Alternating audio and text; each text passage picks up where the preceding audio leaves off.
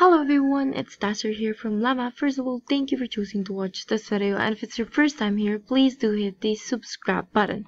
Okay, so for today's video, I'll be showing you guys on how you can archive a message or conversation here in WhatsApp web. So first things first, go to web.whatsapp.com, of course, then just click on the conversation that you want to archive, then just click on the three little icon, archive chat.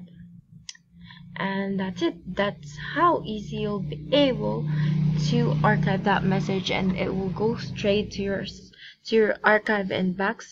And I hope you guys did enjoy this video, and if you really did, please smash that like button down below, and you can also turn on the notification bell for you guys to be more updated in our next videos.